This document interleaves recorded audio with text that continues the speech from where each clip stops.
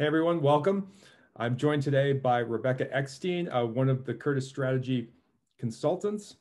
Today we're going to talk a little bit about higher education. Rebecca, I appreciate you joining. Sure. Good to be So here.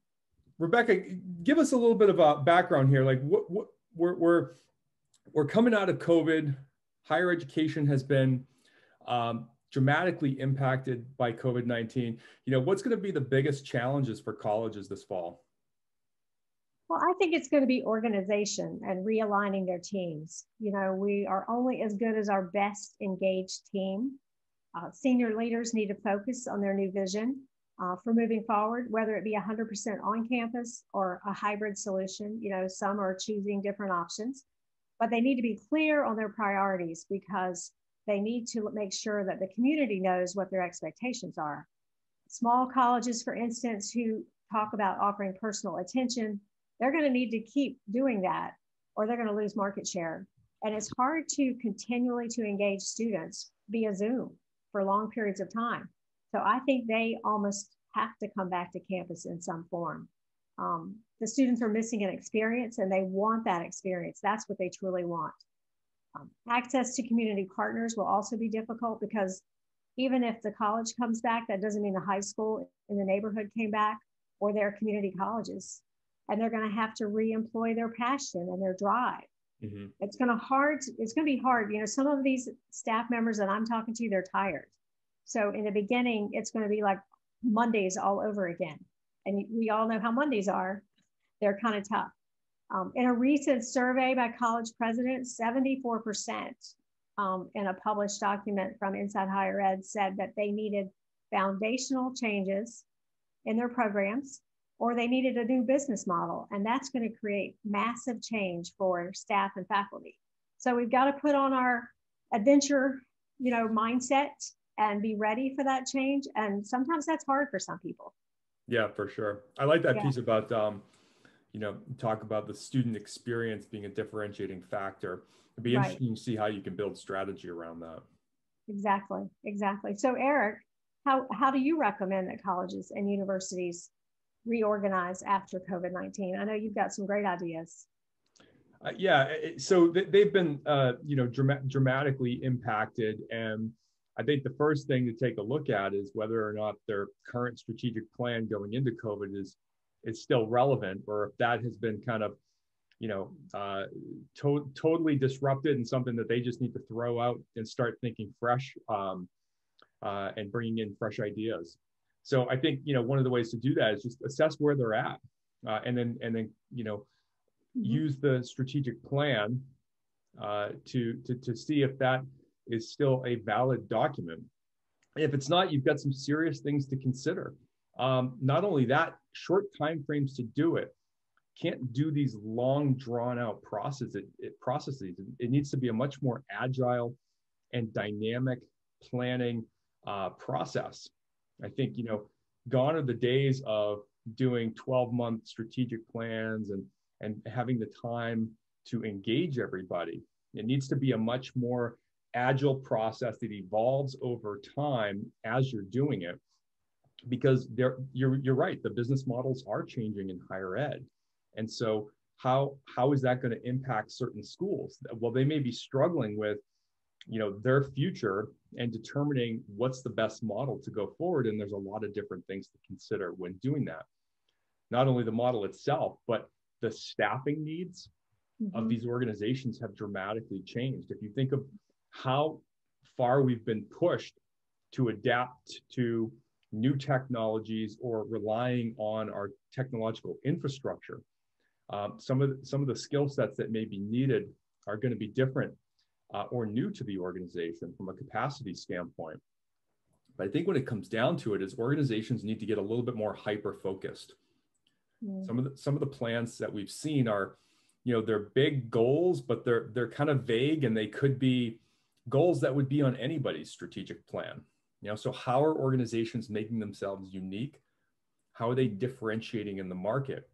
And I think if they shrink the size of that focus and change down, they'll be able to implement and execute much more effectively, because part of their success is going to be the ability to drive change. And academia has a lot of history and a lot of legacy that, is not going to survive in future models. And so how do you go from that non-dynamic culture and infrastructure to something that's much more flexible and adaptable and reactive to where the market is today and where it's going in the very, very short future? Sure. I agree. Yep. And I know your mission, it's been about helping schools achieve their enrollment goals, right? And enrollment's a huge part of strategic planning. So, the plan is about trying to achieve those goals in a short period of time that are going to make a positive impact for the school. And with enrollment being part of that, how do colleges win at the enrollment game today or the revenue game today? Well, I think you hit on it when you said something about agile and working quickly, speeding up the process, because I think that the colleges that pivoted quickly last year in March, in fact, I was working at one and we had to pivot to a virtual platform in 6 days, and we did it. 6 days, wow, that's light speed. Well, we had to do it because we already had an event planned and it was supposed to be on campus. So we had to move the on-campus event to a virtual event. And then we had to figure all of that technology out and get everyone on board. And that was difficult, but we did it. And I think that the other schools I've talked to recently who pivoted quickly like that, they learned faster than their competition. And sometimes that's the only way to make it happen. And they were successful with their enrollments because they could pivot. So now the schools that can pivot back quickly, don't take 6 months to figure out how to get back. If you can pivot in 2 weeks off campus, you should be able to pivot back. And those schools they excelled. They really did.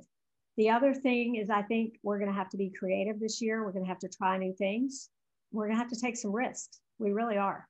And then I think to win in enrollment, there's no magic bullet, honestly, but the biggest magic bullet that I've found is, well, you have to be persistent. You have to stick with it. You can't give up in May or June or July, but you have to track everything. Mm-hmm. The things that you track improve. When you place the focus on data, analyzing and assessing the current state and your historical context, you can see areas for improvement. And then once you find the areas for improvement, then you're on the right track.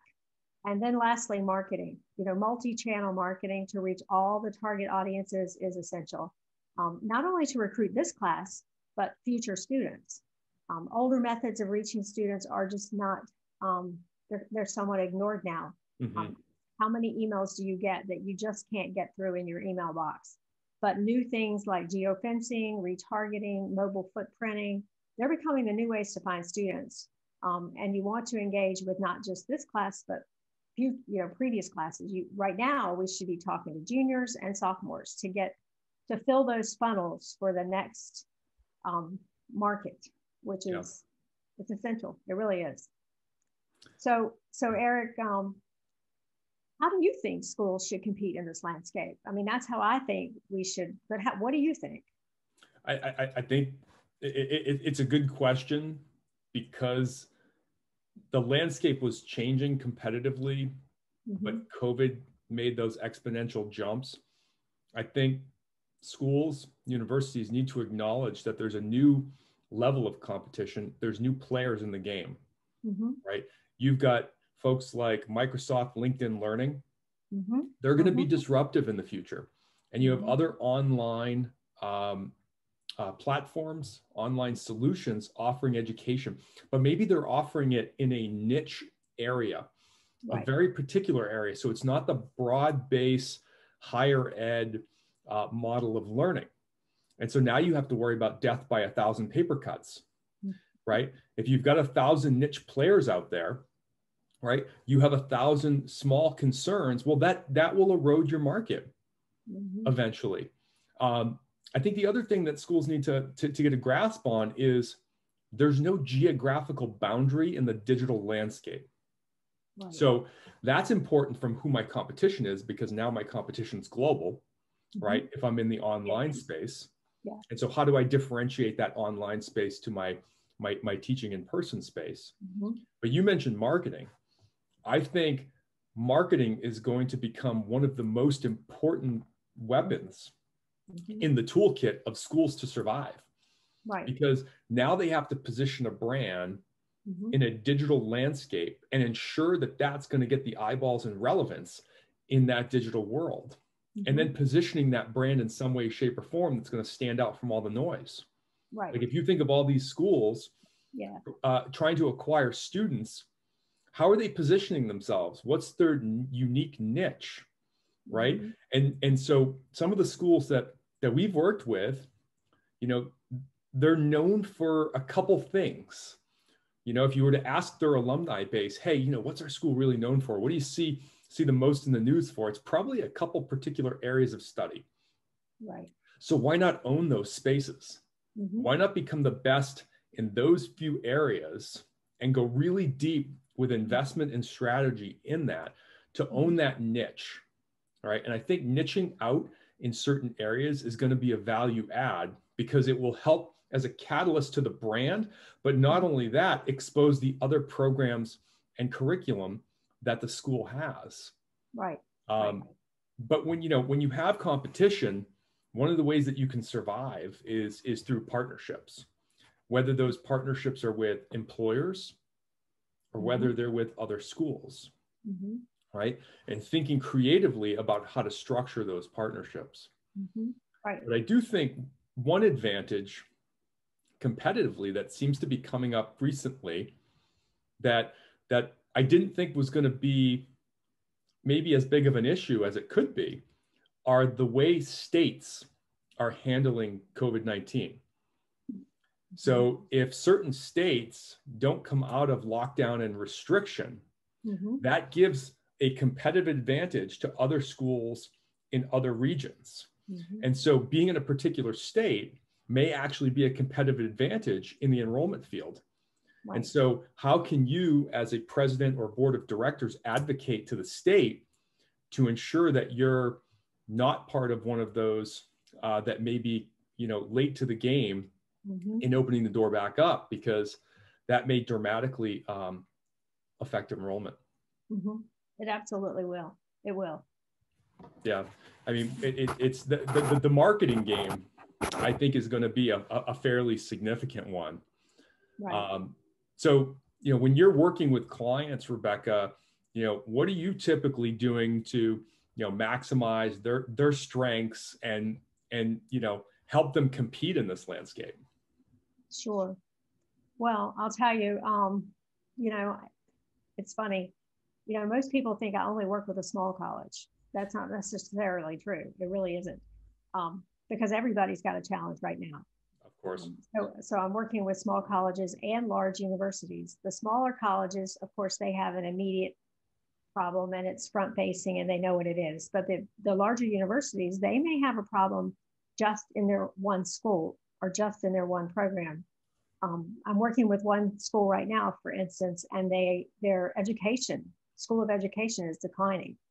And you wouldn't think that is happening, but it's been declining for a little while. And then another college is struggling with enrollment in their newest major. They added a major and they're struggling to get applications in the new major. So again, I say it comes back to marketing, and you've got to track what's working. Tracking inquiries to graduation, that is a big deal. Schools will track inquiries to apps and apps to admits, completed apps, but to graduation, that's where you want to go. And then you want to know what the outcomes are of those students. Because if you can showcase to parents and students the outcomes of your students, they're graduating in 4 years, and hey, here, look what they're doing. That's when you can show a sustainable story. And what you need to do is create those stories. If you can make those stories and market those stories, programs will just be sustainable and reimagined for families. You know, families want to envision that experience. And where will I be in 4 years? You know, so if you have internships, you want to make sure you let them know that. And where will they be? If you can show the outcomes, the grad rates, the placement rates, the salary rates on pay scale, that's really important. And all kinds of shifts can happen internally to make that happen. You know, maybe you have to combine a department. Maybe you combine marketing and enrollment. Maybe you combine enrollment and financial aid. Maybe you combine all three of them so that you cut down the silos and they're all talking to each other to provide that customer service to the student that they need. That's really important as well. Customer service, families want it now, right now. They don't want it tomorrow, 24 hours from now. And if you don't have anybody on the phone, answering the phone, it's going to be tough. Some schools are merging, acquiring other schools, and a few schools just in this last week have announced they're closing. And that's unfortunate, but it shows everyone the crisis that we're having in higher education. And 21% of our, in that same report I talked about a minute ago, 21% of our college presidents say that their staff and faculty are not ready for change. That's almost a quarter of their base. They're not ready for change. Yeah. So it's tough. It's really tough. But like I said before, there's really not a magic bullet. It's about tracking, it's marketing, it's managing, and it's persistence and keeping your team aligned and engaged. They've got to all be, I mean, you can't do it by yourself. A vice president of enrollment or a president or a CFO, they can't do it by themselves. They've got to have a team that is ready to go and driven. It's going to be paramount this fall. For sure. Yeah, that's a scary place, and that's a scary statistic to hear about change. Yes, yeah. So Eric, I touched a little bit on mergers and acquisitions just a second ago, and I know you are the expert on that.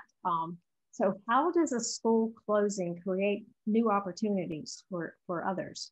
Well, your last comment was a little concern going into this question, because you talk about the adverse reaction to change.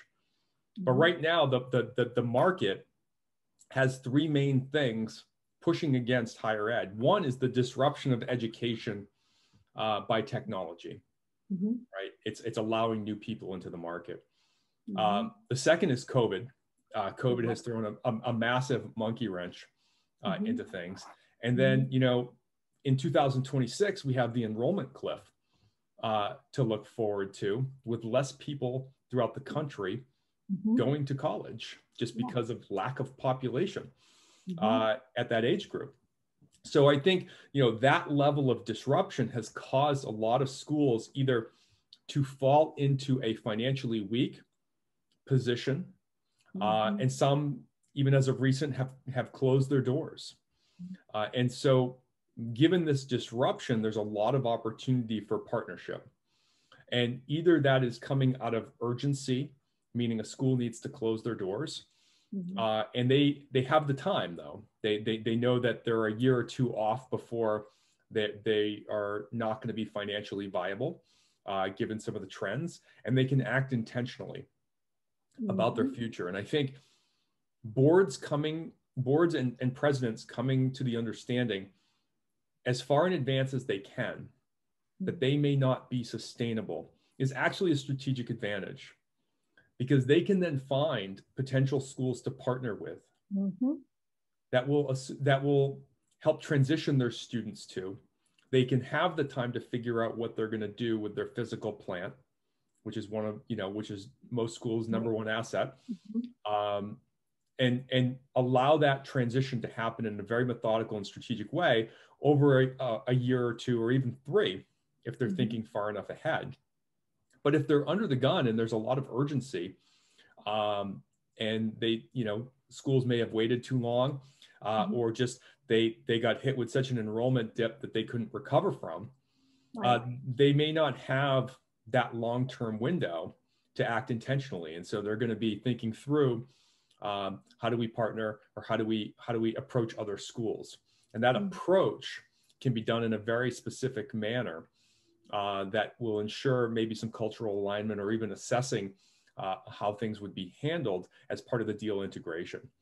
And so there's a lot of that happening, not only in the nonprofit space, but in the higher education space.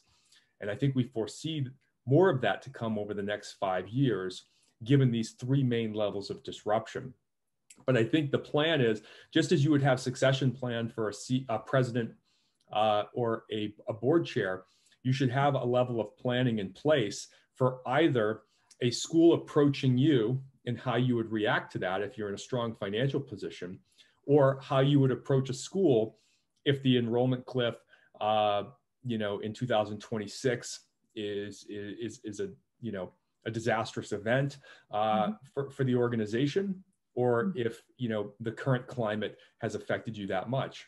Waiting to plan is not a smart idea. And, there are ways to think through what the options are. And so, Right. I think we'll see a lot more of the mergers, the affiliations, the acquisitions within the next 5 years, just given the climate we're in now and about to enter. Right. And we've got 5 years till 2026. So why they need to get that change mindset going? Yeah. And I think that's a good theme to kind of wrap up the discussion on is change, in that schools need to do what they historically have not been strong at doing. And that is be very responsive, adaptive, and flexible, and drive the ability to change. Right. And I think, Rebecca, as you know, that's one of our kind of core value propositions, is helping drive that change. Because sometimes it's hard to do when you're doing it internally. Right. Or by yourself. Right. Sometimes you need a fresh set of eyes, especially to convince faculty and staff that it really needs to happen. I mean, some of them have holes in the boat, and the boat is starting to sink a little bit. It's taking on water, and it's a matter of how are you going to fix it? Yeah. I mean, it's a complex environment, and I definitely can empathize with the presidents and what they are faced with, as well as the boards. I think that, one of my recommendations strategically would be, to really get hyper focused and focus on 1 or 2 things, maybe 3 being the ceiling of organization-wide activities. Because, in this state of affairs, to really be successful, if you're focusing the entire institute or organization on 1 or 2 particular areas, that's going to increase the chance of success over having, a diluted plan that may be focused on 5, 7, or even, God forbid, 10 things at once. Right. Well, they say people can't even concentrate on more than 3 things at a time. So, 10 is, yeah. In my coaching with staff, I tell them pick 3 and press the metal, go as fast as you can. Yeah, absolutely. Yeah. Well, that's great. No, I appreciate you taking the time to talk today about this. I appreciate you having me. This is wonderful. I hope we've helped somebody along the way. Well, I mean, we'll find out. If you want to connect and learn more about some of the solutions in higher ed, please feel free to go to curtisstrategy.com, where you can connect with Rebecca and I. So Perfect. Thank you for watching, and we appreciate it. Thank you.